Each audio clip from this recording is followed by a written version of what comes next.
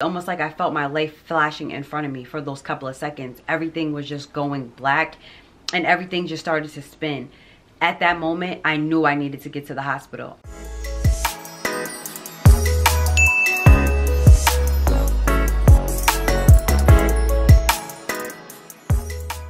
Hey guys, welcome back to another video. It's your girl Michelle, and as you can tell by the title of the video, I'm going to be doing another story time, opening up, talking about my ectopic pregnancy experience, which almost led to death.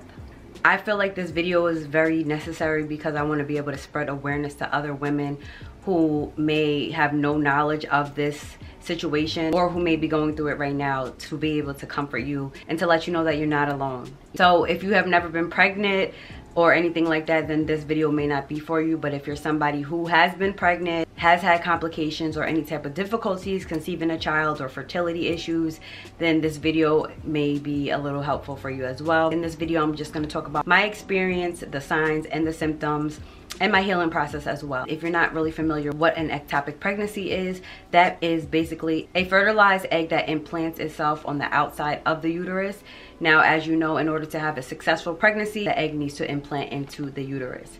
There are other different difficulties that may happen during pregnancy. It can also lead to a devastating situation known as miscarriage. I'm gonna try to make this video as quick as I can, but still very detailed, because I really want you to understand how serious an ectopic pregnancy can be and to look for all of the signs and symptoms and not to just ignore it. This happened to me back in 2013, hence why I'm strong enough and able to talk about it now. If you have just experienced this, it may be really hard to talk about. I wanted to make sure I was strong enough mentally to be able to come on here to share my story. It was back in 2012 where I met Eddie. If you guys have been following me, you know who Eddie is. But before Eddie, I had a previous child at the time. So when we got together, you know, everything was nice. And one of the things that we talked about when we were dating in the beginning of our relationship was having more children. That was something that we both wanted. We didn't set a time or date, but we just knew that that was something that we wanted. I want to say a few months after dating, I literally found out I was pregnant. Now, one thing about me is that I always find out when I'm early on in my pregnancy, only because of the experience with my first child. I literally found out I was pregnant within 4 weeks. My body literally just lets me know that something's off or something's new going on. And I feel like that's really good because I caught it early. So I took a pregnancy test and bingo, it was 2 lines. One line was bright and the other one was a little faint, but if you know, you know. We were happy. It brought us a lot of joy. It made us, you know, a little shaken up because we had just met each other, but I feel like God doesn't make any mistakes when blessing you with a child. So we took it with a grain of salt and we were prepared for a new life together. I was still a little shocked after seeing the pregnancy test, so I went back and I got a couple of more just to really confirm it. Not too long after that, I called to make an appointment with an OBGYN to really see how far I was and to check on the pregnancy. I was referred to a new doctor from a friend of mine, not too far from the area that I lived in. And at that time I was looking for a different OBGYN because I'm very private and I just felt like where I lived, everybody just went there. So sometimes you just want to like step out and do things privately. It wasn't like I was hiding the pregnancy, but I just wanted to do something different with this person that I was with. Fast forward, I was able to get an appointment with the OBGYN. He seemed fairly nice. He seemed very thorough. One of the things that I look for when going to a doctor, to make sure that the doctor is very attentive and answers all of my questions thoroughly. And I got that out of the first visit. He gave me the estimated due date and he told me to start taking prenatal vitamins, which I already knew because I already had a child. So everything is good for the next couple of days. We're so excited. We're in love, have another baby. When you find out you're pregnant, even if it's not the first time, it's just it's a shocking yet exciting yet scary feeling. It's almost like you're in denial, like, no, I'm not pregnant. You know, your heart starts to beat really fast, but yet you're smiling from ear to ear. It's a whole bunch of different overwhelming feelings, but beautiful feelings, if that makes sense. We were just planning and just talking about a whole bunch of stuff, names and just possibilities, and it was just beautiful. And at that moment, I just felt blessed. I felt blessed that God gave me a chance to have another baby, because it doesn't happen for everybody. So one day we were out and about and I started to experience a little bit of cramping in my stomach, kind of like when you're about to get your period or during ovulation. I've always been somebody who had like painful periods, and my body lets me know when my menstrual cycle is gonna come on. I felt a little bit of discomfort in my abdomen, you know, pelvic area, and it was kind of like my menstrual was coming on. I was a little alarmed. I let Eddie know that I was feeling pain in my stomach, and he's like, you know, are you okay? Do you want to go to the doctors? And I was like, oh no, I'll probably be okay. Probably just like, you know, the beginning stages of pregnancy. I did experience a little bit of cramping with my first pregnancy. It was very short-lived. Just kept going on with my day, and you know, the next day it came back again. And when I went to go use the bathroom, I noticed a little bit of spotting. Now, to me, spotting is a red flag. There's other reasons why you can spot, but in early pregnancy, those are the most crucial times and the crucial stages for your body to actually, you know, to hold on to the pregnancy. First 3 months are really crucial. I got alarmed, I was nervous, and I was like, I'm probably gonna have a miscarriage. I pray to God that, you know, I don't lose the baby, even though I'm so early on preparing for this life. So I started to spot all throughout the day, which made me have to wear a panty liner. It wasn't heavy bleeding, it wasn't bright red, but it was spotting, and it was dark brown. TMI, but it was the dark brown stuff, almost like at the end of your menstrual cycle. I've never experienced this, so I was just like, why am I spotting right now? Is my period coming on? I also heard that you can still have your menstrual cycle and be pregnant. I don't know, it was just weird for me. So I called the doctor. I don't think I got an appointment until the next day. So now it's been about 3 days where I was experiencing a lot of abdominal cramping as well as spotting. I go into the doctor's and he does a quick examination on me, explaining to him like the cramping and the abdominal pain is starting to get a little bit worse and it's not subsiding. Now, when you're pregnant, you can't really take any medication. I tried not to go that route because I wanted to be natural and I wanted to see what was really going on with my body first before taking any medication. The doctor advised me that everything was okay, that it was something called implantation bleeding, and that sometimes happened in early pregnancy, to not worry, to just increase my water intake and to take it easy. When I left out of the hospital, I felt a sense of uneasiness. I didn't feel 100% secure at what the doctor was telling me, because as a person and as a woman, I know my body and I know when something's not right with my body. So I wasn't relaxed when I got home. My mind was moving really fast, and so the only outlet and the only option that I felt I had at the moment was to just Google certain things. When you don't know something and you don't have an answer right then and there, thank God for Google and technology. Sometimes Google can make it worse. I just laid down that day and I was literally in pain. I felt like the cramping was getting worse. Now, I'm gonna get into the signs and the symptoms right now. My first symptom, like I said, was pelvic, abdominal pain is where I felt it, but it wasn't throughout my whole stomach. It was focused solely on just one side. If I'm not mistaken, it was my right side, and it was just like a really dull, aching, cramping pain that would come and go, but it was very frequently. Every 5 to 10 minutes, I would get this sharp, dull, really deep aching pain in one side of my stomach. It started to affect my daily activities where I needed to just lay down. I wasn't really able to go out and do things because it was starting to become debilitating. The second symptom that I experienced, like I mentioned, was the spotting. The spotting didn't get any worse. It didn't decrease, and it didn't get worse, but it was constant. Whenever I would use the restroom or wipe myself, I would notice the dark blood as well as on my panty liner. The next day when I got up, the pain was extreme, and I started to feel shoulder pain. That was another symptom that I experienced. Pain was radiating from my abdomen up into my arm, and that's when I felt scared. I felt like I didn't know if I was having like a heart attack, a stroke. You know, I was just like, what the heck is going on with me? This is supposed to be a good time for me, and yet it was starting to become very scary and devastating for me. So that day, I remember, I'll never forget, it was in the summertime. Eddie, myself, my mom, my grandma, and my daughter decided to go to the fair. It was like a street carnival, and it was really hot that day. My mom called me and she's like, oh, you wanna go? And even though I was going through what I was going through, I figured if I kept myself busy, I'd be fine. You know, this is gonna go away. This is the beginning stages of pregnancy. Not every pregnancy is gonna be the same. We all drive in one car, they pick us up, and we're out at the fair. And I remember my daughter getting on a ride, and as I'm looking at her trying to smile and take photos of her, I felt my body getting very weak. I started to feel very faint and very dizzy. I thought that it was because the sun was just like beaming on me and it was just extremely hot, but my legs started to give out and everything just started to seem like it was far away from me. Like I could hear people and it was just like far away. Like it was like I was spacing out. I whispered to Eddie and I was like, I don't feel good. I don't feel good at all. I feel really dizzy. I told my mom and they were really worried. They're like, let's sit down for a second. You'll be okay. My heart started to beat really fast. I started to just feel really ill. Like, I don't know. It's almost like I felt my life flashing in front of me for those couple of seconds. Everything was just going black and everything just started to spin.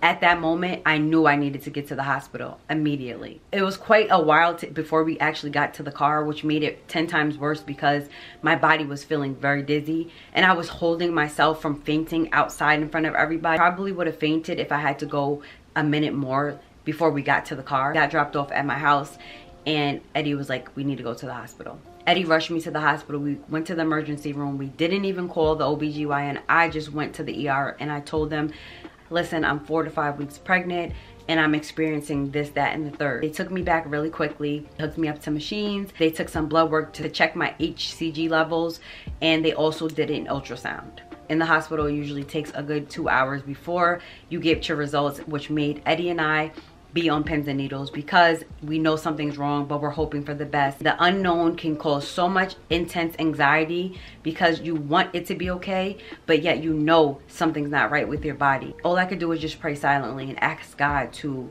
comfort me and everything be okay when these doctors come back in. After about an hour or two, the doctors finally came in. Now I say doctors meaning plural. Usually there's only one doctor that comes back in to give you your test results when you go to the emergency room. There were 3 doctors that came in the room and they came rushing in there rapidly. It wasn't like just open the door. Like they bum rushed in there, which let me know right then and there something's wrong.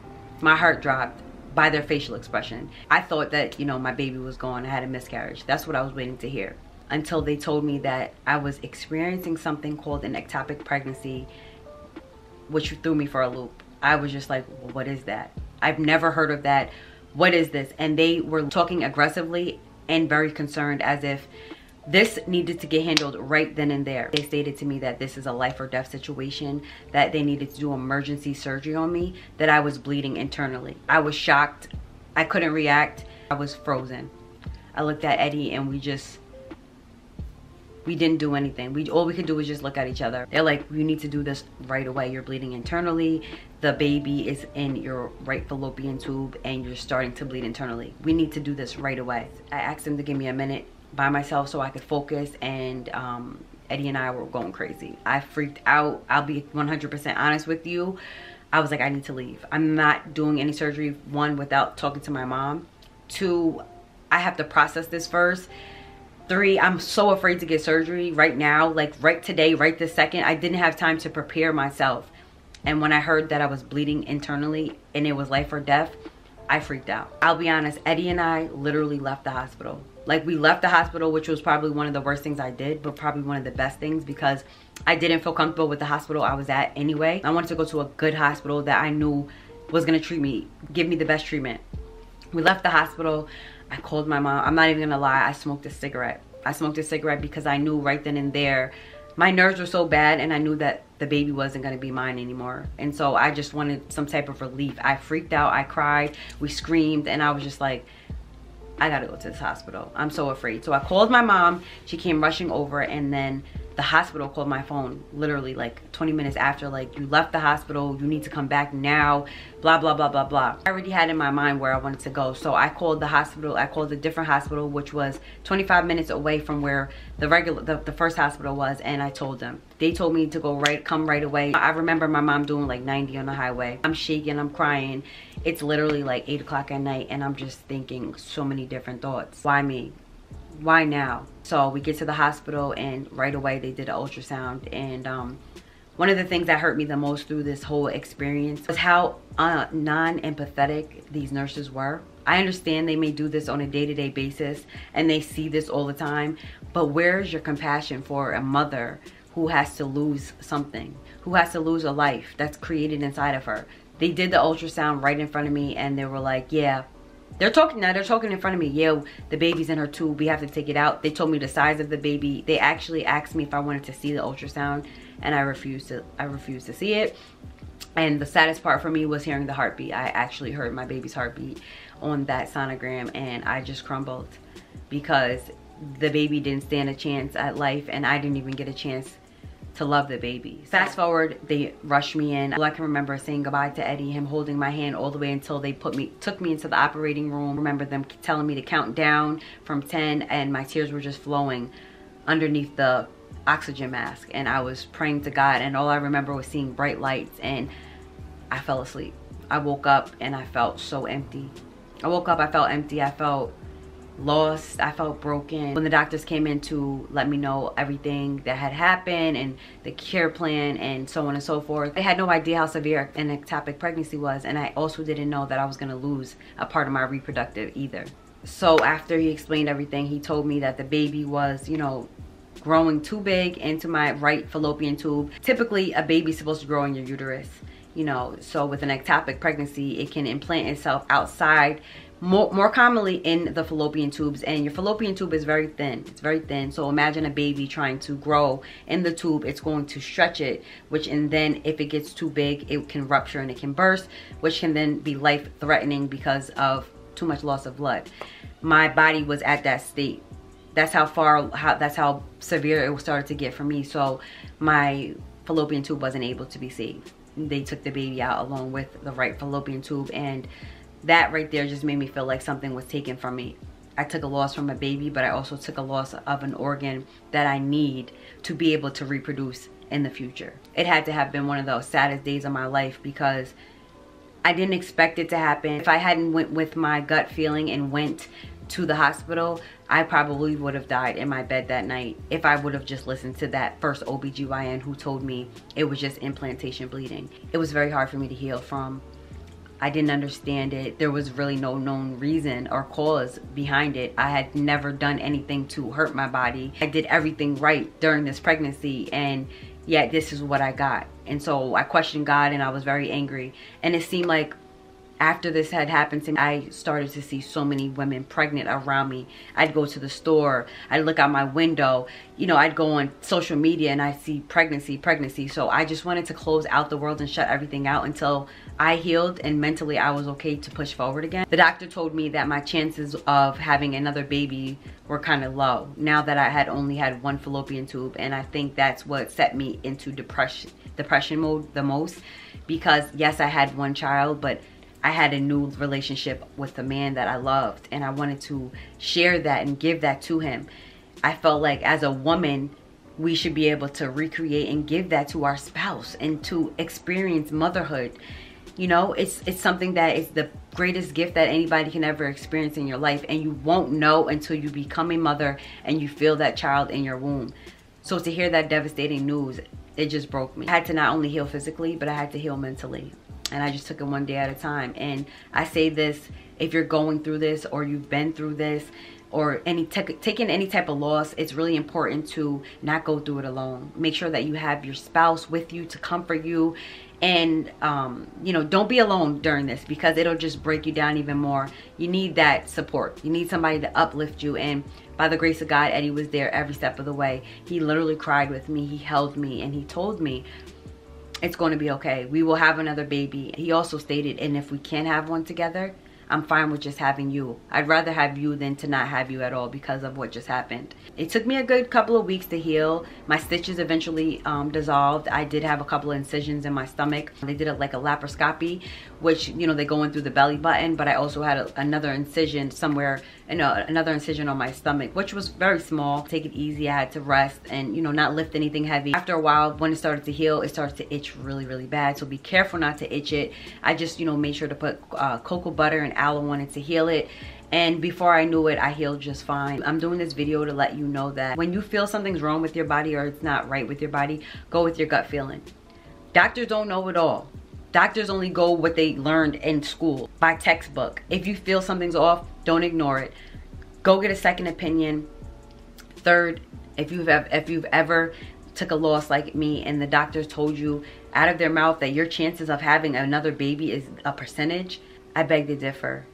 God has the final say so. And if you are not a believer, I suggest that you find higher power and give it to him, because not too long after I healed, I want to say a good 6 months after that, I started to pray more. I went to see a priest with Eddie. The priest prayed over me because at that time Eddie was Catholic and I was Christian, but I wanted to see what it was like at a Catholic church, and Eddie brought me there and he said, let's go speak to a priest. The priest prayed over me. The priest shared a story with me, his testimony, and he prayed over me. And let me just tell you, after leaving out of there with that priest and after praying to God, thanking him first and foremost for allowing me to come out of this situation, because I could have been gone and I wouldn't even be able to tell you the story right now. I had to thank him. When I tell you God is an awesome God, I went on to having 2 more babies after this. 2 more babies after having a ruptured tubal pregnancy and 2 beautiful healthy kids. In total, I have 3 children. I'm here to let you know that God has the final say so, and if it's gonna be for you, it's gonna be for you. And I'm also here to let you know that yes, it's painful, but you're not alone. And I feel like it happens to so many different women. And sometimes we just don't understand why. We don't understand why why the pregnancy ended the way it did. But there's always a reason why things happen. And I'm grateful to be here today to tell my story. It was one of the scariest things I've ever been through in my life. It also made me wisen up a little bit more, and it also made me pay more attention to my body. Definitely not just listen to what a doctor tells you. Pay attention to the signs and the symptoms. I just wanted to share with you my scary ectopic pregnancy story to spread awareness to those who may not know, who have never heard about it. Let you know that you just gotta take it one day at a time. It gets greater later and you're not alone.